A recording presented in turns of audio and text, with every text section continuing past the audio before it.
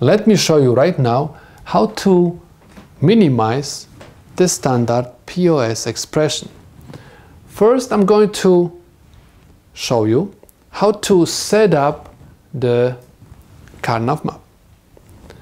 This is the standard Karnaugh map, and if you want to prepare this for simplifying POS, product of the sums, you're supposed to write again B because B is my most significant bit, and A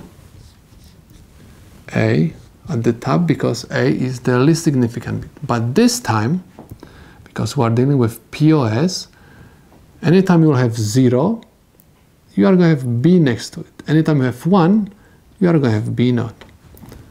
0, you will have A, and 1 will give me A naught. Okay, this is the way how you're supposed to set the K-map for POS. Next, look at the problem. I have B or A. B or A. I have to write 0 in this cell. Next, I have B or A naught. B or A naught. So I'm going to have another 0 here. We can group zeros for two variable K-map in groups of 1, 2, and 4. Because these two zeros are next to each other, I can group them,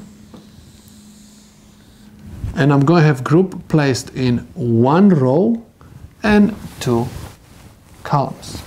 So on the left side of my row, I'm going to have B. Remember, anytime I have group placed in one row, I simply copy down whatever is on the side of that row. So I'm going to have simply B. At the top of these two columns, I have complements. Anytime I have complements, I simply ignore them. That's why this is the simplified Boolean expression.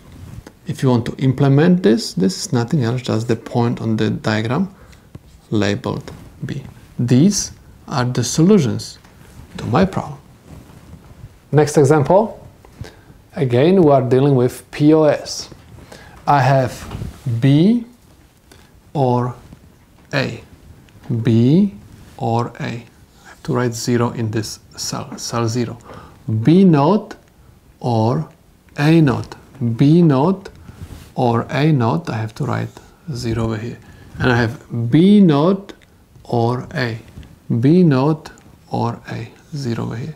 I can create two groups. This is one group, and this is the second group. At the side of this group, I have complements. Remember, anytime we have complements, we ignore them. By the way, you can start from any group, because some people ask me from which group I'm supposed to start. You're supposed to start from anyone. And when we are going to ignore these two complements, I have to copy down everything whatever is at the top of this column. I have A.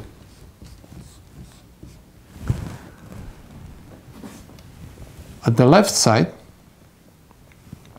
of this row, I have B naught. So I have to multiply everything by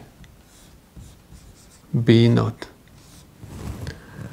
And at the top, I have complements. I ignore them. I use multiplication over here. Remember, we are dealing with the product of the sum. Okay, so we have to use the product, and answer simply is nothing else, just A, B naught. If you want to implement it, this is nothing else, just AND gate with input A and inverted input B. And this is the output X. So these are the solutions to my problem.